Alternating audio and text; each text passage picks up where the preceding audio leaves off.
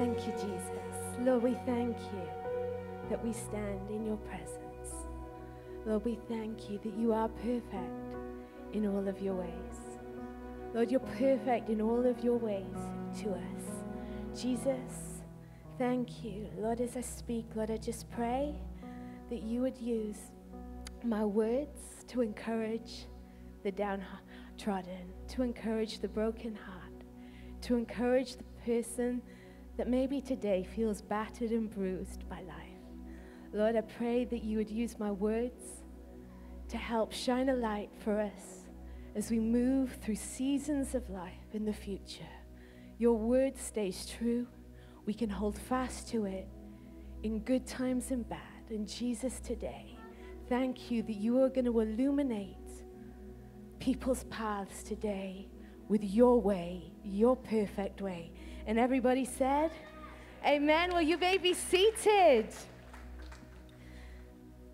You know, I just love singing the song that we just sang. You are perfect in all of your ways. And do you know what I love about being a follower of Jesus? What I love about being a Christian, what I love about serving God is that we can sing and hear about God's perfection, hear about God's ways, but he doesn't leave us floundering in the dark concerning his ways. He doesn't leave us wondering what his ways are, but he provides us with a guidebook, the Bible, that we can use to navigate through any circumstance and any situation that we come across in our lives. You know, and this morning, I want to maybe just give you a few words to encourage you. Maybe for some of you, it will be a word that's going to encourage you for where you are now. And maybe for others, it's going to be one of those words that you're going to take hold of and you're going to pop it in the shelf. And pop it on the shelf for the time when you need it. But whatever it is, I just pray that we would open our hearts to receive God's word. And it's simple. And do you know what Dave said to me yesterday? He said, Faye, do you want to preach tomorrow? And I'm like, didn't say anything. I'm thinking, I've just been packing like for a 2-week camping holiday. It's not like packing like when you go abroad to Spain. That's easy, isn't it? Shorts, t-shirts, dresses, that's it. When you go camping and you go camping in this country, it's a bit more of a process because you have to pack for 4 seasons. Okay, so I've got winter coats, I've got raincoats, I've got flip-flops, I've got wellies, I've got tracksuit bottoms, we've got dresses, we've got jumpers, we've got everything because you just don't know what beautiful weather system you're going to encounter on our great British shoreline. So when Dave said to me, would you like to preach tomorrow? I'm thinking, babe, I've been doing this and the kids are home from school, so I've been looking after the kids as well. And I just stayed silent. And he said, well, Faye, if you can't preach, it's fine because, I've got a word, I can go through stuff. And I was like, great. So I just didn't say anything. So I went to bed and I didn't think about anything because, of course, just before I was getting into bed, I remembered my house insurance is due up when I'm on holiday and I forgot about it. So last night, that meant I was sorting out the house insurance so that my contents were insured when I'm away on holiday because that's really important. So I went to bed thinking of nothing, thinking Dave is going to sort the day out. And then I woke up for my 5 o'clock wee stop. And as I went towards the toilet, I was like, oh, Lord, I'm just so sorry, I just, no time to prepare, no time, I'm so sorry, Lord, I just can't do it. I said, I haven't got anything to say. And he gave me a scripture like that. And I was like, oh, okay, Lord. And it's a really simple scripture. And I want to encourage you, and I'm going to read it maybe from a few translations. And the scripture is from Proverbs 17, verse 22. And it says this, a merry heart does good like medicine, but a broken spirit dries the bones. There's another version in the Amplified, and it says, a happy heart is good medicine, and a joyful mind causes healing, but a broken spirit dries the bones. And the New Living Translation states it like this, a cheerful heart is good medicine, but a broken spirit saps a person's strength. And I just believe today, and in line with what's really been happening, I believe, it's great to say that God's word is a light into our path. But do you know what? Sometimes there comes a time where we've just got to do what it says. When you may say, but Faye, a merry heart, you don't know what my situation is. You don't know what people have said. You don't know what's happening in my situation. I can't have a merry heart with what I'm going through. I'm suffering loss. I'm suffering things, and I can't do it. But I want to encourage you today to say, you can do it. You can do it. And I know sometimes it's contrary to what you feel like doing. But do you know what? We're really good at having a number of conversations, and we can pick what thing we want to do. This is my conversation 2 days ago. I really need chocolate. I really need chocolate. We haven't got any in the house. Do I have chocolate? Do I ask Dave to get chocolate for me? Do I not buy any chocolate because that would be the wiser thing to do? Or should I have chocolate? My body was saying, Faye, actually you don't need it. And looking at the size of me, you really don't need it. And you know that you're trying to make good decisions for your health. You don't need it. And another thing was saying, but Faye, you want it. And I was like, what do I do? What do I do? What do I do? What do I do? I was like, Dave, can you go and get me some chocolate, please?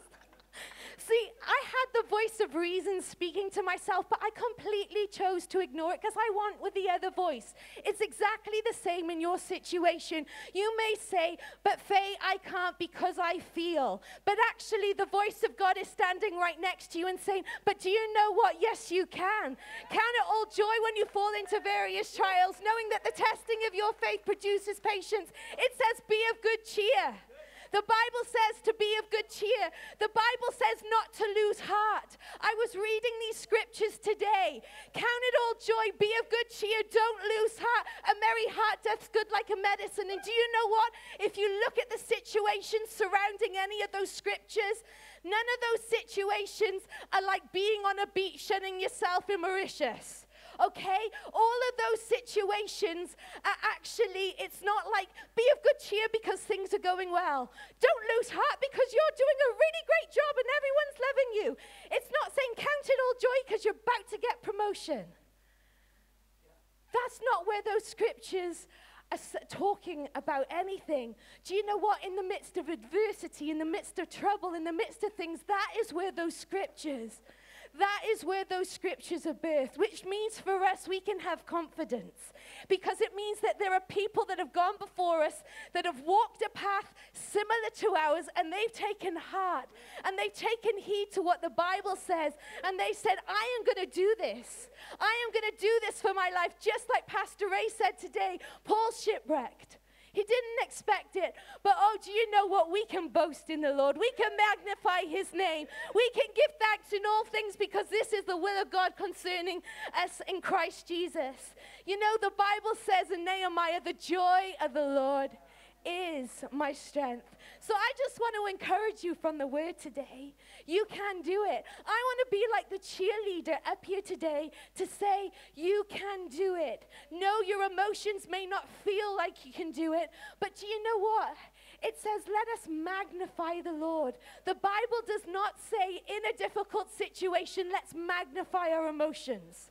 It says, let us magnify the Lord. It does not say, trust in myself with all my heart and lean on my understanding. No, that's not what we can do. Well, you can do it. Actually, you can. There is a choice. And many people actually probably do the scripture I just said. Trust in myself with all my heart. I will lean on my understanding for this situation, and this is the way I will outplay it. You know, the choice is really simple and open before us. We can lean on ourselves, or we can choose to follow the wisdom from the perfect one. We've sung and declared it. You're perfect in all of your ways. But the thing is God's ways aren't our ways, like we all know. And we have a choice to make when we come to a crossroads as to what are we going to do. Am I going to trust in me? Am I going to be the ultimate authority for my life?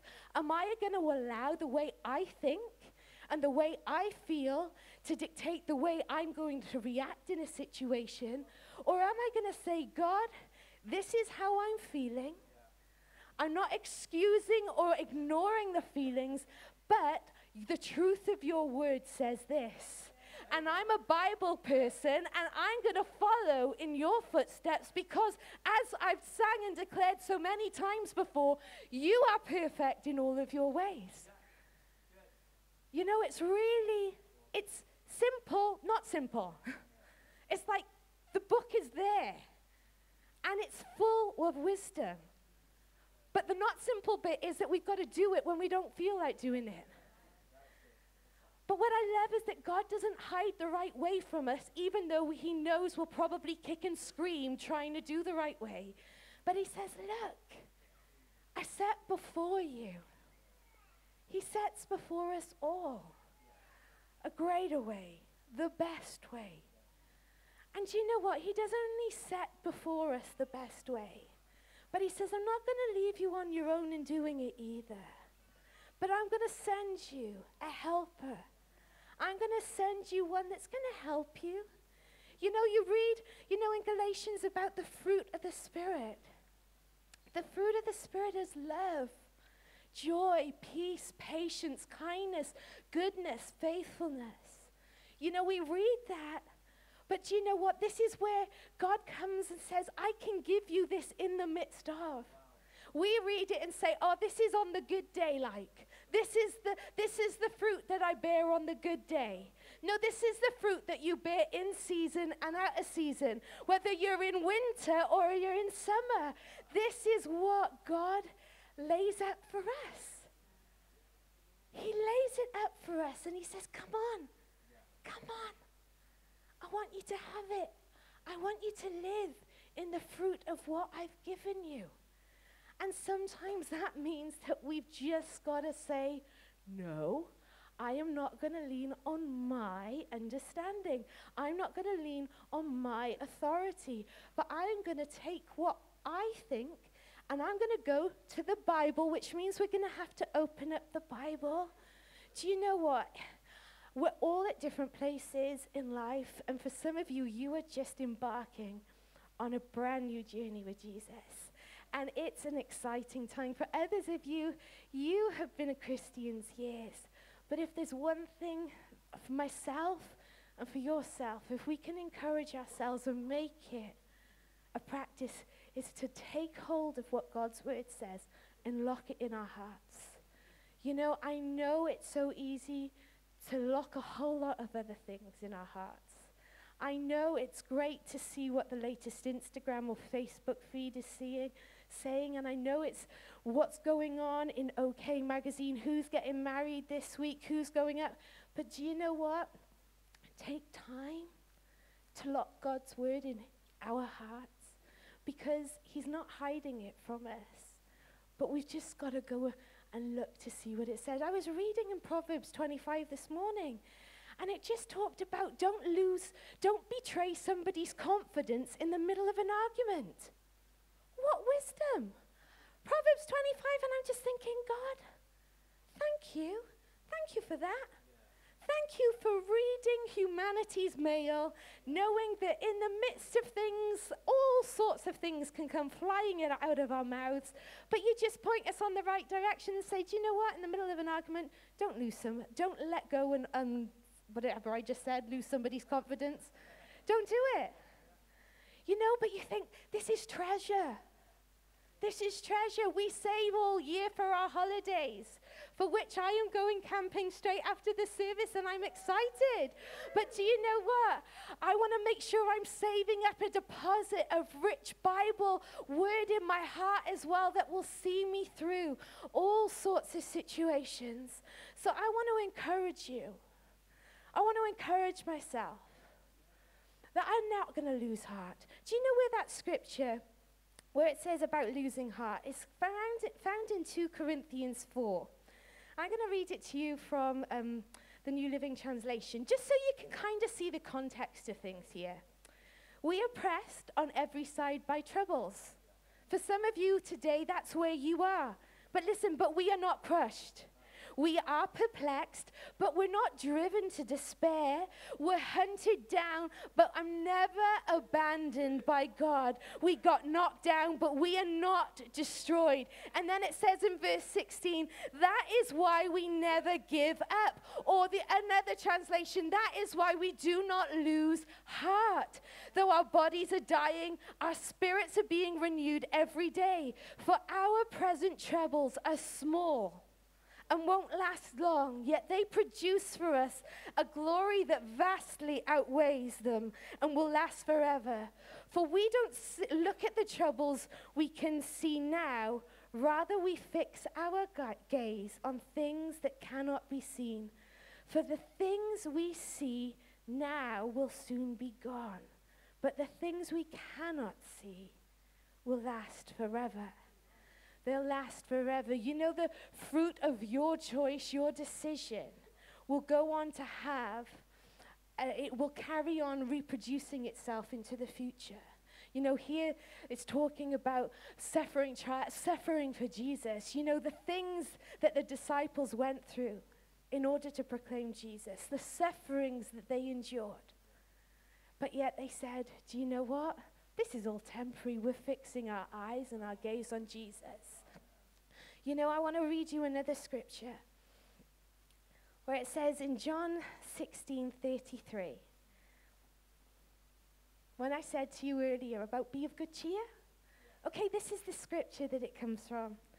These things I have spoken to you, that in me you will have peace. In the world you will have tribulation, or another translation says troubles, but be of good cheer. I have overcome the world.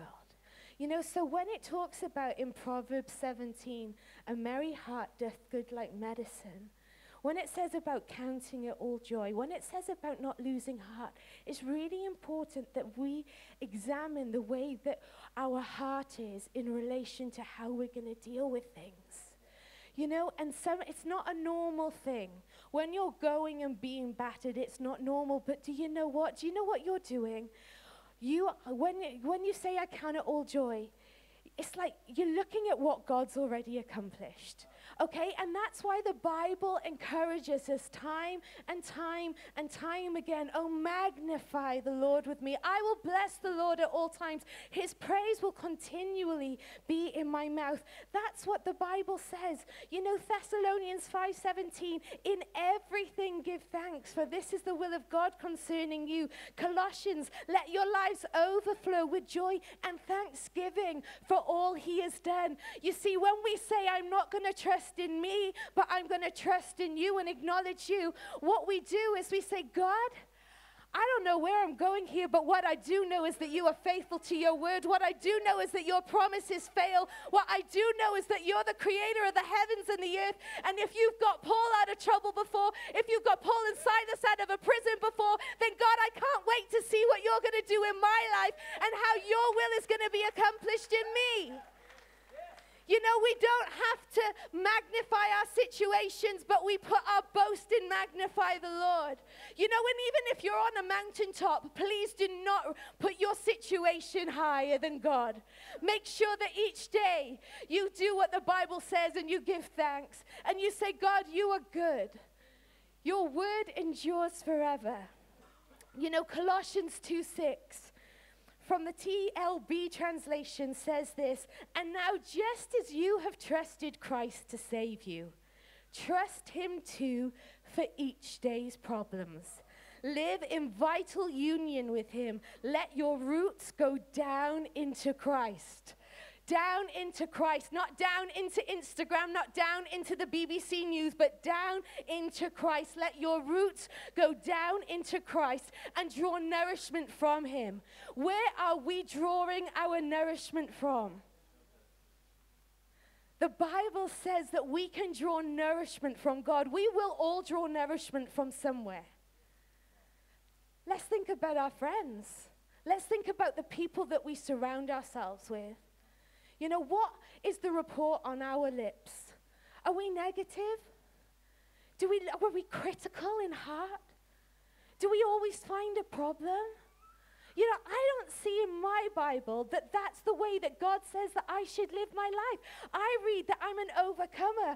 I read, be of good cheer. I read, not to gossip. I read about speaking words of life and encouragement. I read about all those things.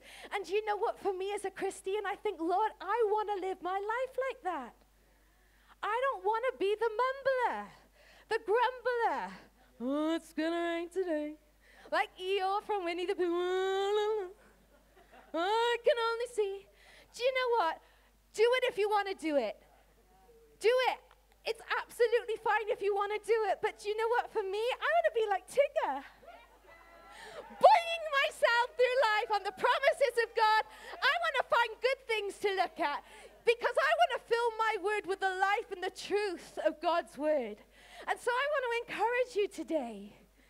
Evaluate what you say. Evaluate what you draw your nourishment from. Evaluate the people that you've got circling around you. And if they're not helping cheer you on in life, then maybe it's time to make a change.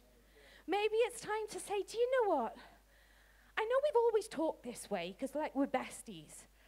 But I'm not really sure it's the best way. It's been our way for a long time.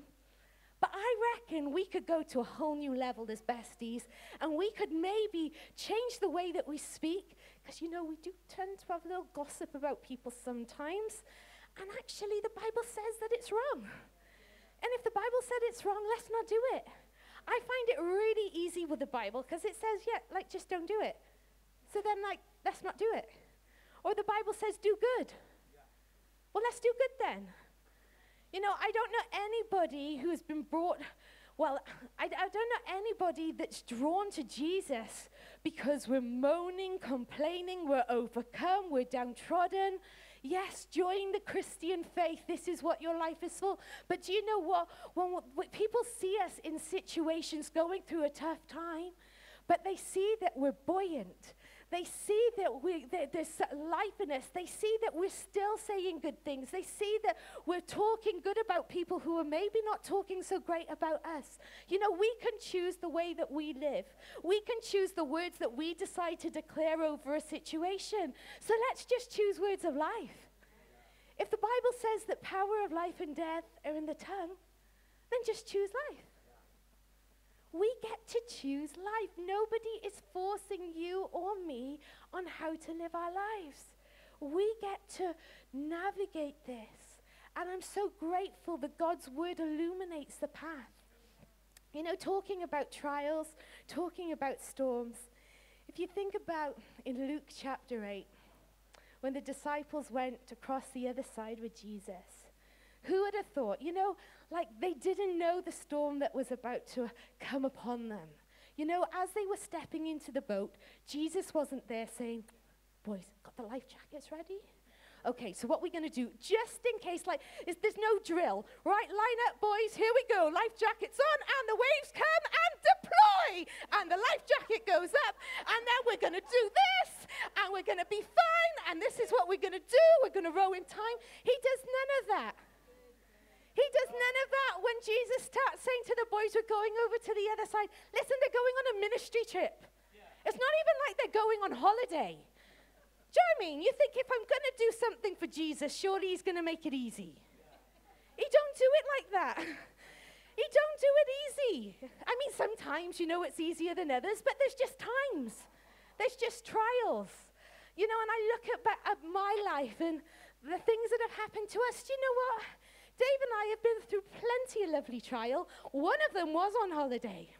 And just before we went on holiday, we had that lovely encouraging scripture from James that you think that you're just reading because it's a lovely scripture, where it says, my brethren, count it all joy when you fall into various trials, knowing that the testing of your faith produces patience. But let patience have its perfect work, that you may be perfect and complete, lacking nothing. And if any of you lacks wisdom, let him ask of God, who gives to all liberally and without reproach, and it will be given to him. Thank you, Lord, for that wonderful scripture that we've received, Lord. We count it joy as we go on holiday to France with our children, not having a clue what was ahead of us. not having a clue how our holiday was going to unfold with 3 children. So it went a bit like this. We get to France, things are going well. Daniel's able to go to a little play club, so we send him off. Dave and I are with Eden and Sienna. Summer's not born yet, we're playing. He comes back. I want to do this. And we're like, no, we're going to go on a bike ride now. No, I want to go swimming. No, we've been waiting for you for ages, and we're going to go on a bike ride now. Oh, do I have to? Yes. Right, come on, let's have lunch before we go. I'm not eating, says Daniel. Okay, well, you can go hungry on the bike ride. You know those kind of lovely moments where you're trying to create a memory and there's so much resistance to the memory that you're trying to create? Hop on the back of my bike, Daniel. I will cycle us, and your father will get the girls in the trailer.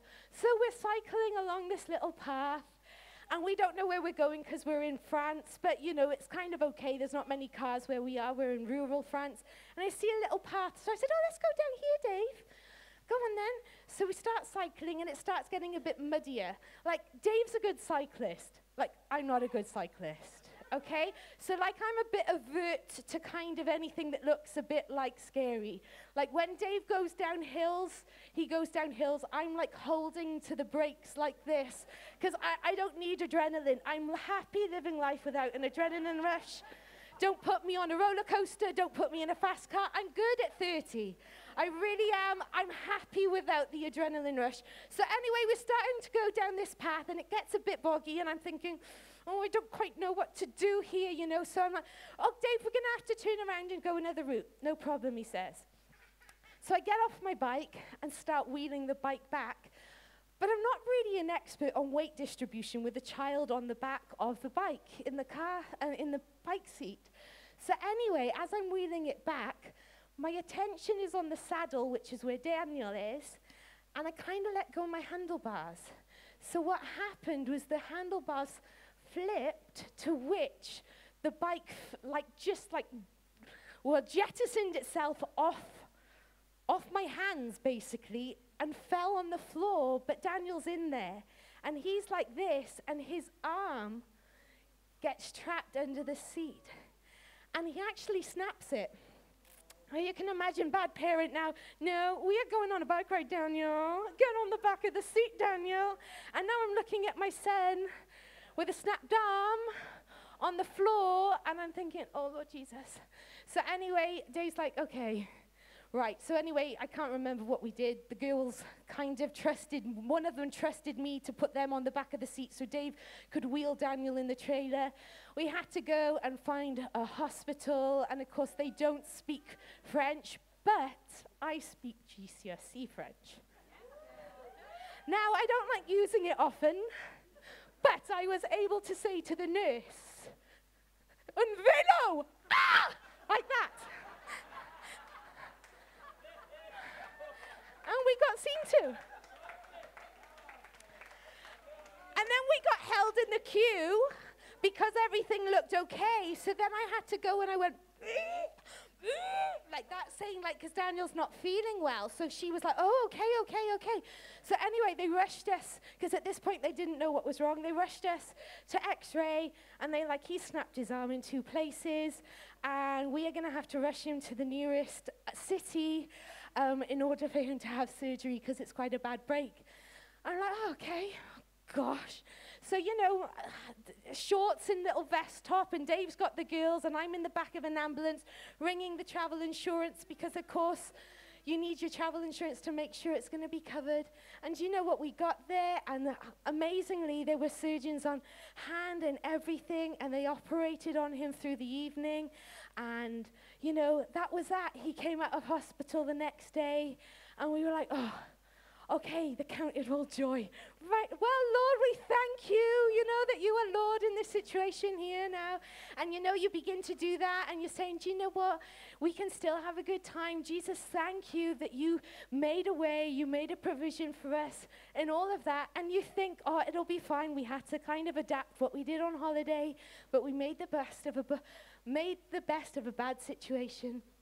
And on we went. So then we're leaving to go home from France, and we think, Lord, you have been faithful to us as we've watched our son undergo surgery in a foreign country Thank you so much. And we're just pulling up to the San Marlo, ready to catch the ferry home. And we had a few hours to spare. So we said, oh, let's go into the little, the gated area or the walled area of San Marlo, which is a beautiful, beautiful little town on a hill, all stone. So anyway, we were trying to find a parking space. And we couldn't find one. And we started twisting around this winding street. And like this is really steep hill, like a really steep hill. And as we're coming to the top of the hill, Dave said, look, there's a parking space. Now, if it had been me, I would have wandered past it, because the other thing I'm not very good of, I'm not very great at bike riding.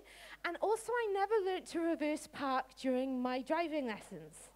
See, because I was quite good at learning to drive, so my driving instructor said, okay, we'll just book you in for your test. And the test came. And he said, oh, we haven't done a reverse parallel parking, you'll be fine. I'm like, okay. He said, you've breezed everything. I was like, yeah, okay, that's fine. So we went to do it. It's like, oh, yeah, this is the one thing we can't do then. So anyway, for my driving test, I just prayed they didn't ask for the maneuver, which they didn't. And I passed my test. And 20 years on, I, can't parallel park. But anyway, so as we're driving on, Dave sees this space, and he's brilliant. He said, I can get into there. I said, go you.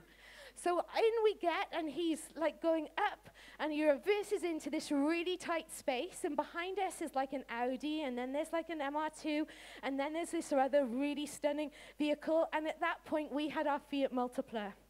So we were looking the bee's knees in amongst all of these very designer cars. So Dave turns off the engine and pulls up the handbrake, and the handbrake snaps.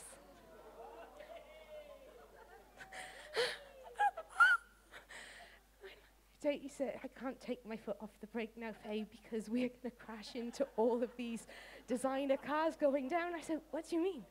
He said, the handbrake has snapped. Right, what should I do? Get the kids out of the car would be the first thing. So I'm like, come on then, children, we're just going to go and have a look at this building over by here. So they're like, why are we getting out? Well, Dad's just going to tinker in the car a bit, and we're just going to look at this building.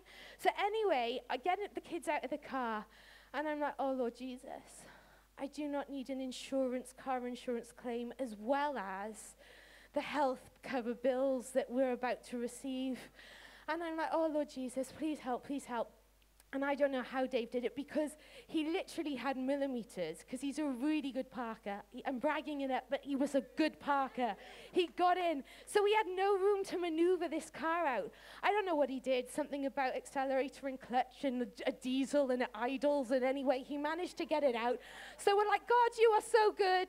You are so good. You have diverted us from another disaster. We will park in a car park on the flat.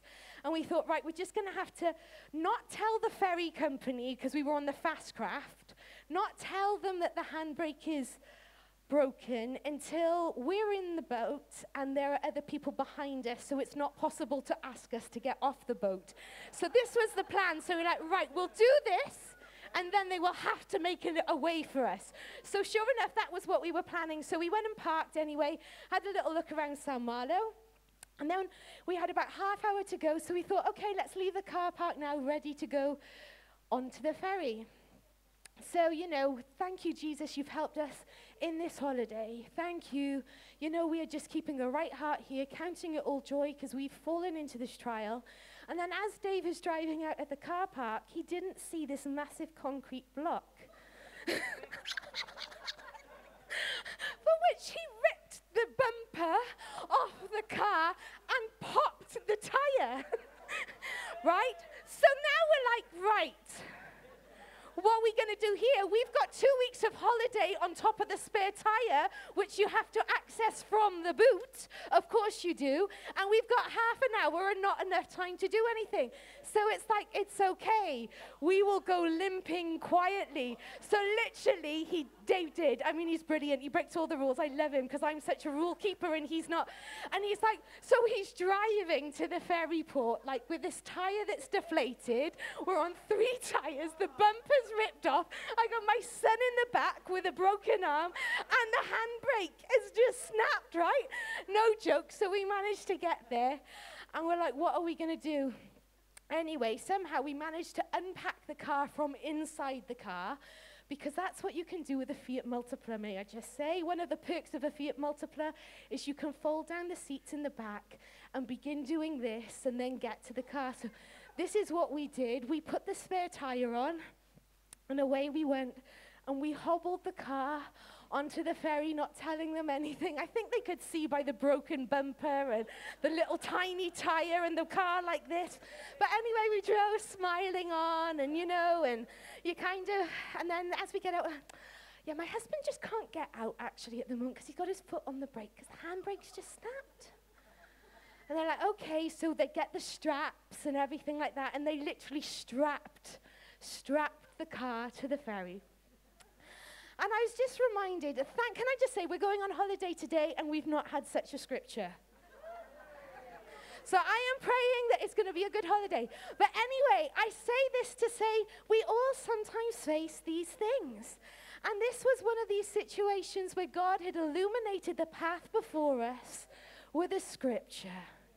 And we would have never have seen that coming around the bend, just like the disciples would have never thought they would have been drowning at sea trying to go on a missionary trip as the storm is kind of cascading and waves are cascading over a boat.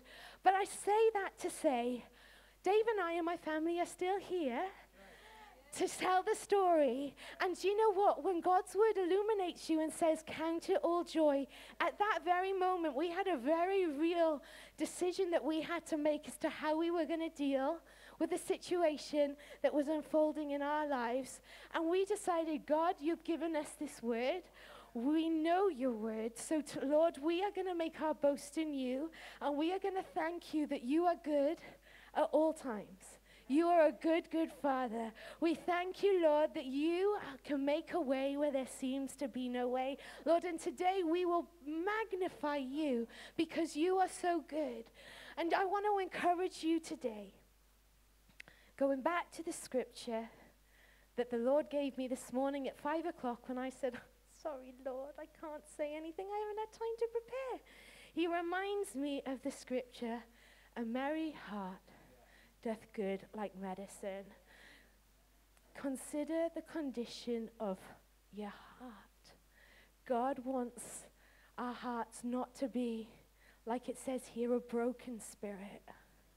You know, life, it's easy to be broken by life. Circumstances that people face, that you may be facing, is so easy for our spirits to be broken, for our hearts to be heavy. But God's word to us today is that, yeah, situations may be tough. It may feel like things are overwhelming. You may feel like the disciples in a storm being battered by the wind and the waves. You may feel like you've been persecuted and you don't even know what you've done. You've got your family turning against you. And yet it's easy for our hearts to be crushed by life. But I'm so grateful that God says that for my life and for your life, we don't have to allow our hearts to be crushed, to be downtrodden, to be broken. But we can seek refuge in the shelter of his wings, where we can say, God, I will make my boast in you. I will keep my heart. Lord, I won't lose heart. I will be of good cheer, because I know that you are the God that rescues. You are the God that never fails. You are faithful to the end. Lord, we can do this.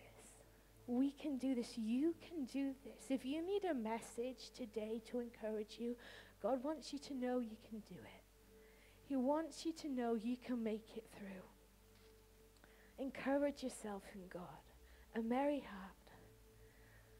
A heart that's full of joy, of gladness, not because of the situation you're in, but because of the God that you know that's in the situation with you. So right now in this place, if you're here, you know, and maybe you feel like you've had one of those, I don't know, seasons where it feels really tough, I just want to encourage you. God is not going to let you down. And he gives us his word to illuminate our path, to say, don't lose heart. Be courageous. Be of good cheer. Because he is going to make a way. You know, maybe you're here for the first time. Maybe you've been in church before. But maybe you've never made a decision to ask Jesus to be like the captain of your life. Well, right now, I want to give you the opportunity to do that. I've been a Christian since I was 3, and I can honestly say I don't know how I would have ever navigated my life without Jesus. You know, he's the one that's there 24/7, you know, and he loves you so much. He loves you that much that he sent Jesus to die on a cross because he wants you to be his. And you know, asking Jesus to come alongside you in life is really easy. It's just a Jesus. It's just a Jesus. Will you have me? Jesus, I want to accept you into my heart. And right now I'm going to pray a prayer. And if you're in here and maybe you've never prayed a prayer like that before, I want to encourage you. It is the best decision you will ever make. Asking Jesus to come alongside. So you can repeat a prayer like this after me. Jesus, thank you for who you are. And thank you for what you did for me. I never realized that you were a God of love who wanted to walk through life with me. Jesus, I ask you to come into my heart today. Forgive me of all the things I've done wrong. And I want you to walk through my life each and every day as I walk into the future. You know, if you've prayed that prayer right now, you can just lift up your hand in the quietness this moment. There'll be people looking. And we just want to give you a Bible to help you on your journey with Jesus. So if you said that prayer, you can lift up your hand. And you know, if you're not sure, I would encourage you at the end of the service, we'll have one of our team members stood at the back with a Bible. Go and grab it. Go and see what it has to say. We'd love to chat with you. But I just want to encourage you today that God has got a good plan for each one of us. And his word illuminates and helps us through every situation in life. So be encouraged. God never leaves us. Amen.